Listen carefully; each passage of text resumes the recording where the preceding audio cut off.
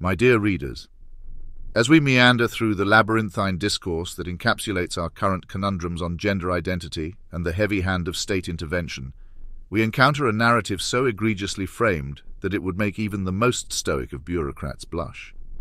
The episode at hand, a dialogue between Dr. Jordan Peterson and the Kolstads, serves as a glaring testament to the perils of intellectual laziness, masked as profound insight. Dr. Peterson, with his penchant for casting modern challenges in the light of archaic binary battles between the so-called sanctity of individual liberty and the supposed tyranny of collective governance, misses the forest for the trees, or perhaps more aptly, disregards the complex ecosystem for a couple of ideologically convenient saplings. This episode is a masterclass in obfuscation, a tale spun with the aim of vilifying nuanced and necessary societal mechanisms under the guise of defending the nuclear family from the clutches of an omnipresent state. The plight of the Kolstad family, while undoubtedly marked by personal tragedy and deserving of empathy, is commandeered by Peterson as a vehicle for his broader ideological crusade against the recognition of transgender identities. The narrative is saturated with a barely concealed contempt for the notion of gender fluidity, a contempt that seeks to delegitimize the lived experiences of countless individuals navigating the treacherous waters of societal acceptance. Peterson's rhetorical strategy is as transparent as it is tired: to paint the state, and by extension any institution that dares to challenge his antiquated worldview, as malevolent behemoths intent on crushing the virtuous individual underfoot. Yet this simplistic dichotomy willfully ignores the genuine complexities of gender dysphoria, the intricacies of adolescent development, and the essential role of protective services in safeguarding the well-being of children. It is a narrative of convenience, bereft of the intellectual rigor and ethical consideration required to engage meaningfully with these issues. What's more, the episode is replete with a disturbing dismissal of the potential validity of the child's gender identity struggles. In his rush to anoint the Kolstads as martyrs on the altar of free speech and parental rights, Peterson effectively erases the agency and autonomy of the very individual at the heart of this maelstrom. The result is a discourse that prioritizes ideological purity over the nuanced, compassionate exploration of a young person's journey through the complexities of identity formation.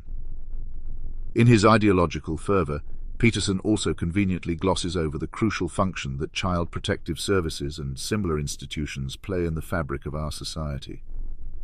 These entities, though certainly not infallible, operate on the foundational principle of child welfare, a concept that seems to get lost amidst Peterson's polemical tirades against the spectre of state intervention. The demonization of these services not only undermines the legitimacy of their mission, but also sows unwarranted distrust in the mechanisms designed to protect our most vulnerable. In essence, the episode stands as a monument to missed opportunities, a conversation that could have delved into the heart of these pressing societal issues, instead reduced to a platform for ideologically driven fear-mongering. It is a disservice to the complexities of the human condition and a stark reminder of the necessity for critical thought and empathy in our engagements with the world around us. Before we stride towards our concluding thoughts, allow me an interjection that pleads for an embrace of complexity in our judgment.